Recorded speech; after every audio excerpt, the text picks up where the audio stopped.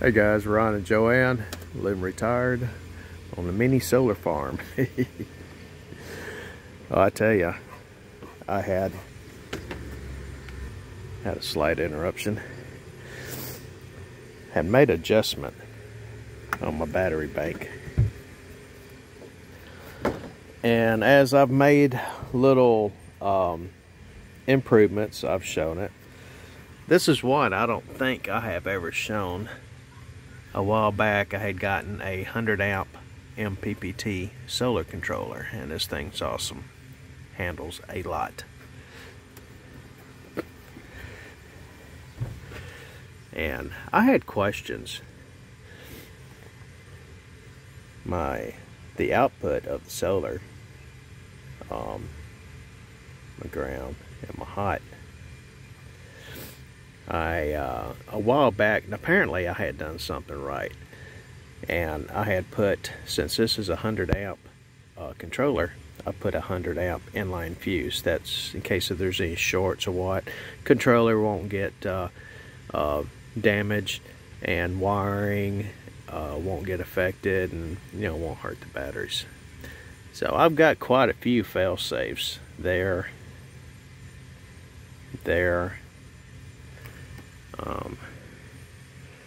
I've got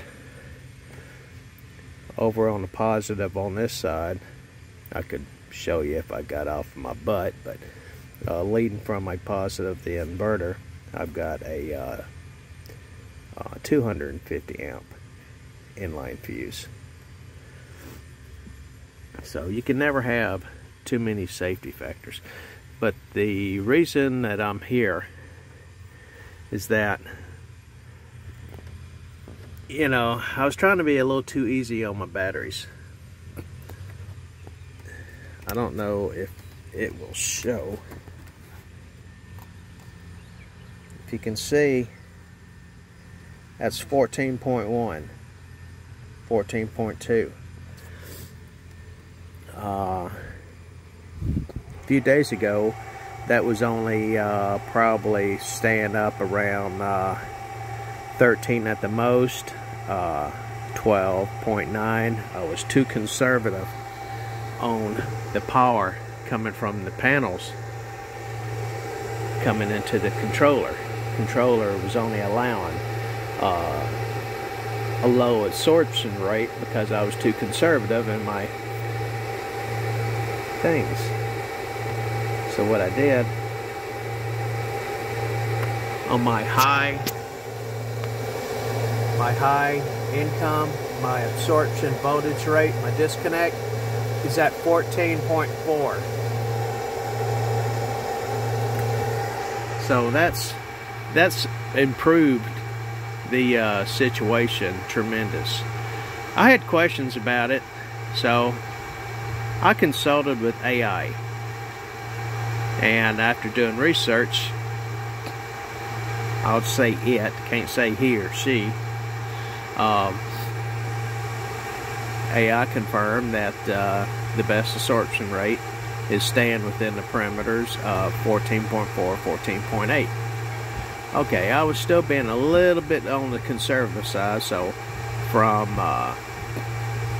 12.9 I went up to 14.4, and that won't boil my batteries, and I'll just have to check my water level a little more frequently. They've been doing great. Usually about every 2 months I'll kind of look at it, and it's been great. But since I went up a little bit, I will keep a closer eye. But so far, so good. The other night, my battery bank went down to about 12.4. 12.6 is 100%.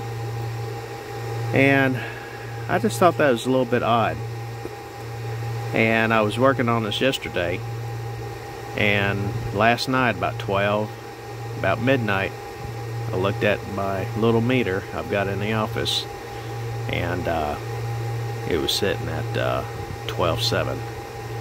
There was nothing being pulled out of the system, so I was happy with that.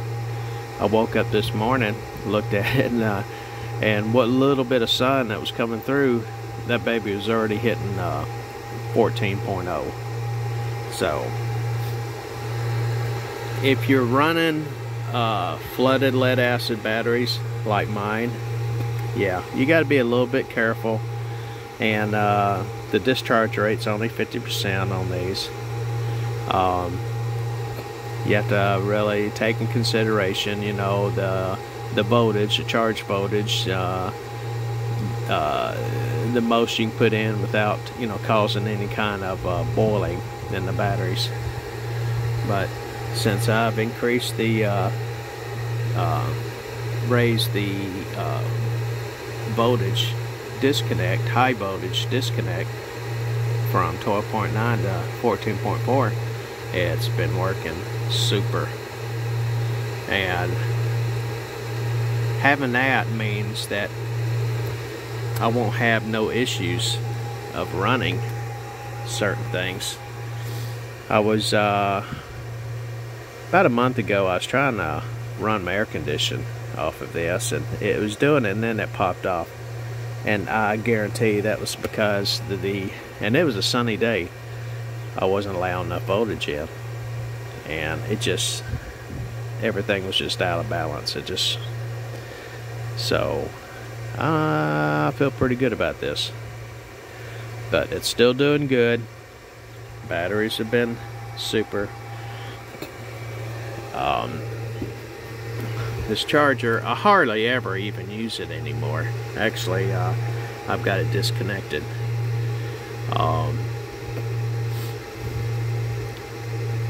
What was leading up to all this is the other night when the discharge was a little bit low, I thought, well, you know, let me go and maybe put this thing back in line. And I've got a little timer here, and a couple times in the night, before I would have it set so it would, you know, turn on, you know, for about 30 minutes.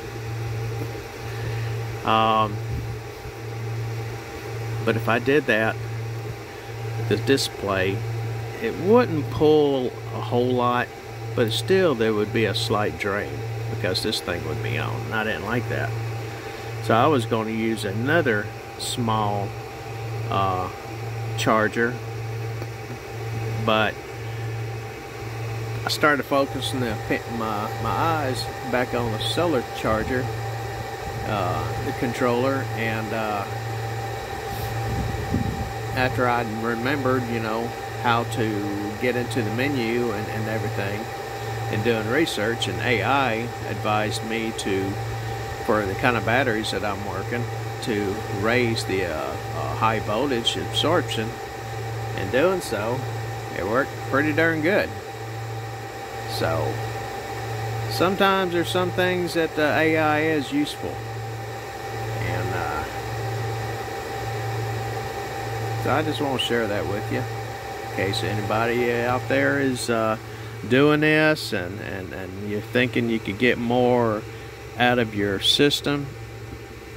And if you're running the same kind of batteries I am, lithiums, all them are nice and fancy, and they're expensive, but a part of me, I don't trust lithium. Lithium is more susceptible of fire, catching on fire, and my bank stays outside, so when it's really, really cold,